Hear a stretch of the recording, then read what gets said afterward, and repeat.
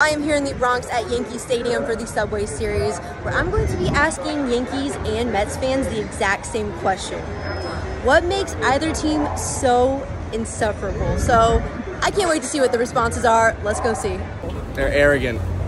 You know, a lot of times when they bring up the past, 27 chips, it doesn't seem fair because it was so long ago. They're the little brothers to the Yankees, and they always will be. That's how it is. They'll never be better than the Yankees, and they think they are. They had one good season. They're above us by like 5 games.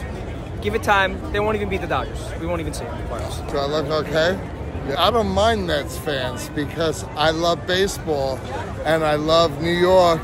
But if there's a Subway Series this year, I will root for the Mets because they deserve it. They think they're better than we are. They're fans. I'm biased. They're both as good as each other and as bad as each other. That's all I can say. Go Mets and go Yankees.